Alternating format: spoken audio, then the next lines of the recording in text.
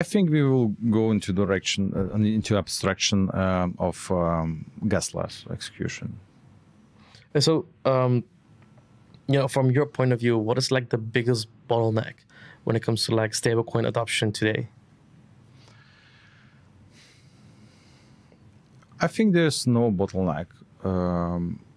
So people already speaking about stable tokens, regulation is there as well. So MiCA license in Europe, it works already, and adoption is going well from our point of view. And I think more people will understand that actually all the payment provider are not necessarily.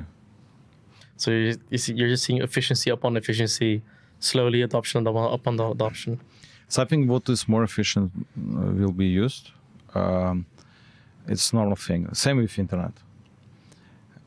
All the banks, institutions, and people could use still telephone, to communicate. But they decided to use internet because it's more efficient, and you got a huge amount of possibilities. Without internet, I think today we would have some problems. 100%. When it comes back to like swapping, from chains, from network, what are the biggest pain points today? Is it gas fees or like the fear of an MEV attack?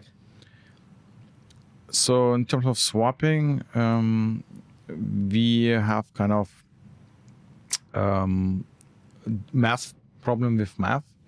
People still using DEXs or aggregators in classic manner, so that they do the transaction by themselves and don't use intent-based protocols.